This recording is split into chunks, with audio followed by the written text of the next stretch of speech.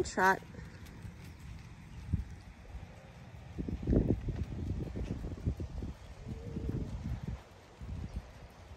Very nice.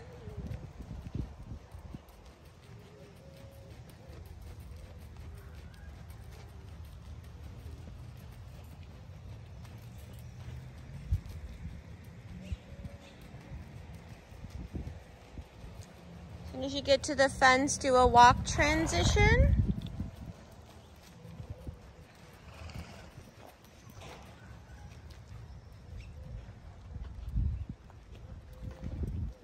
And then into canter.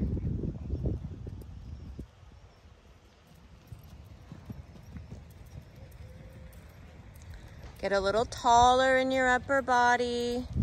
Ride his shoulders up and him a little round, and then you're doing that falling in thing that you do with with Nacho.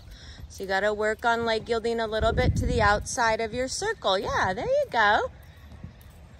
And now take off your legs and transition to trot. Riding him round, riding him round.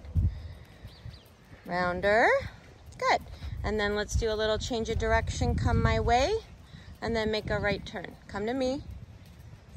Yeah, and then get him back in a frame.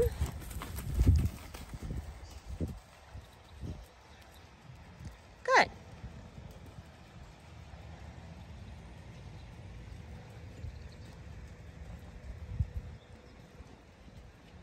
And then just a tiny bit rounder.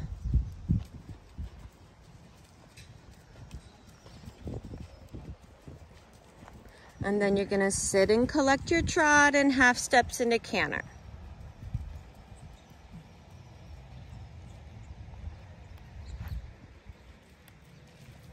Good girl. You just lost a little forward momentum, right? And now take off your leg, melt your body, and transition down, adding leg to keep trotting.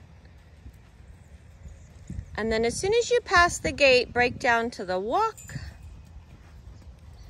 Shorten up your reins. And then as soon as we pass the sun here, because we can't see you in the sun, back into your canter from the walk. Nice job. And then go a little medium in the canter. So you're gonna ride a little bit more actively. Yep. Balancing him on the outside rein just a tiny bit more, and then melt your body without breaking and try to collect. So it's more thigh, more leg, softer butt. Yep. Lifting up his shoulders, and putting his weight on his hind end. So you're lifting him up and back. And then trying not to let your leg clash with your thigh and your seat. Good job. Now release everything, soften your body, and trot. And now let him do a little stretchy trot.